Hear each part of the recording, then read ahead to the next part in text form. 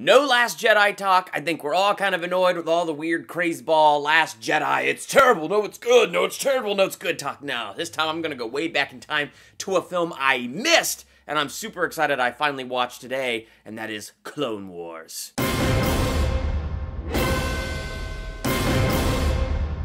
Welcome to Durbania. I'm Durbin, and this is my review for the Clone Wars movie. I'm super excited to dive into this because I just never saw this. I don't know, something about the Clone Wars series never really called my name. I never really jumped into it and watched it, but what is it, like 2 weeks ago now, when my wife's family was all out, my nephews were out, they were all talking about how much they loved Ahsoka, how much they loved the Clone Wars, they loved the TV show, they love all of that, and I've had a bunch of friends tell me the best thing that came out of the prequels was the Clone Wars movie and the Clone Wars series, and then the other series, Rebels and all that stuff, so I was like, okay, fine. So I was bored today, the day I sat down to record this, and I thought, let me just check this out. There was the Clone Wars movie on Netflix, so I hit play, and I was enthralled beginning to end. I just thought it was a really, really solid film. It had a fantastic story. It had great characterizations.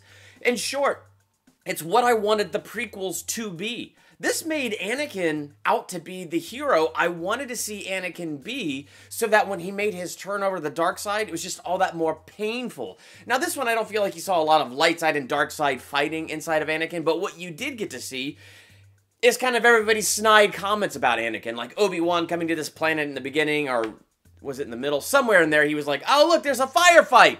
That's where I'm going to start looking for Anakin, because, you know, he's normally right in the middle of that. So everybody kind of has their snide attitudes and snide remarks towards Anakin, that, you know, he's looking for trouble, and he's always in trouble, and he's always in some sort of fight, and he's looking for a fight. So I thought that was really interesting, because to me, that kind of shows that pull of the dark side, that he is rebellious towards the council while trying to be faithful to and obedient to the council, but he just kind of has this fiery spirit inside, and so he finds himself in the middle of these firefights and not always completely obeying the council, or maybe obeying the council, but his own interpretation of obeying the council. So they did a really good job characterizing Anakin that way and making him a very likable character. And something that made Anakin very likable on this is introducing Ahsoka, who I knew nothing about until this movie, and now I find her to be one of the coolest characters, and I'm actually really even more ticked off at the prequels that she was not included in the live-action movies, because she is just an incredible character. She's a young Padawan, and so I guess Anakin just assumed she was going to be assigned to Obi-Wan, so she comes to this planet where they're having this massive battle at the beginning, and Anakin finds out she's assigned to him, that he's assigned to be her master, and he's like, no! A Padawan will just slow me down! I can't do that! I'm not a trainer! And Obi-Wan's like, hey, it's part of the Jedi responsibility to train up the next generation. And even Yoda is like, you know, this is a good thing, because for Anakin to be a Jedi, this is a test that he's got to pass, and that is to have a Padawan that he's got to train up to be a Jedi. And so what was really cool, though, about who Anakin got stuck with is Ahsoka just has the same fiery spirit that Anakin has.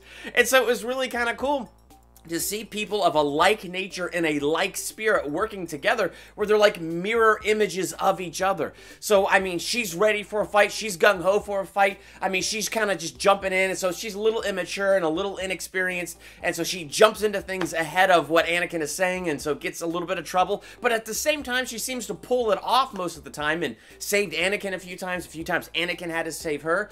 But the point is those two together, it made Anakin more likable, because you see him really starting to like his Padawan. Like, he really likes Ahsoka. You see him start to feel like the way a father would for his daughter, and so he's starting to be protective of her. He's starting to care about her.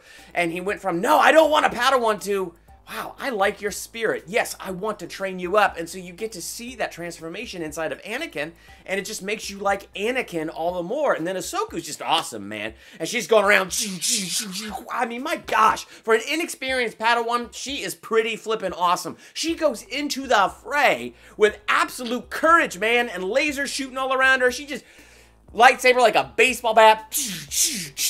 Oh my gosh, I love it. So it was really cool to watch those two together, and to see those two interact, and to see Anakin teaching her, and how she's willing to learn from him, but at the same time she wants to improv and do her own thing. So that was just really cool to see. The other character that was really cool was Ventress. I think I'm saying her name right. The assassin that is being trained by Dooku. And she is an incredible villain. This is another one that I'm upset didn't make the live action films because she had the double-bladed lightsaber like Darth Maul. And so when Obi-Wan and her fight towards the end of that movie, it was just incredible to watch them just... It was incredible. Like, I just totally enjoyed this movie. I also enjoyed the plot and the kind of moral conundrums that brought up because, I mean, Jabba the Hutt, we know, is a gangster and he's a bad person, but he owns all these shipping routes. And so now the Republic wants those shipping routes. And so Jabba the Hutt's son has been kidnapped. So if we go save the son, then we earn his trust and he can let, you know, the clones use these shipping routes. And that would be a huge help to us. But then you also have the separatists that are working really hard to get the same routes. But then in the end, does it matter? Because Palpatine is running the Republic that he ends up turning into an empire. And so... is it all feudal anyway? So it's really interesting, like, as I'm watching it and I'm thinking through all of these things. So it was a really good movie. And then I ended up watching the first 2 episodes of the show, and it's a really good show. So I'm hooked. So it's something that, for whatever reason, I was trying to avoid, but now I'm hooked. So I think I'm going to give Clone Wars probably a solid B+, because I'm not in a hurry to go out and buy this and own it and stuff like that. But I was pleasantly surprised by how much I enjoyed it, how much I enjoyed the story, the characterizations, and everything they did with it. So I think I'm just giving that a B+, and I'm really excited to dive into the show and see all the places that goes, you know, right before we get to episode 3. So, and we'll see if this changes how I think about the prequels, because I'm still not a fan of the prequels, but man, this story coming out of it is pretty darn epic. So if you saw Clone Wars, the movie and the show, what did you think? Be sure to let me know in the comments. And while you're there, hit the subscribe button to become a Durbanian, and hit the bell by the subscribe button so you're notified the very next time I drop a movie review like this, theological analysis, or anything else I do here. Hey, be sure to follow me on Facebook and Instagram. I've been doing the IGTV thing on Instagram. I've been going through and reviewing the Mission Impossible movies, and those are kind of my video notes. And so I'm going to go back to those and review them after I see Fallout, and rank them all worst to best right here on this channel. So you can check out some of my Mission Impossible reviews and other things I've done on IGTV by following me on Instagram and Facebook. I'm Durbin. Thanks for checking out Durbania.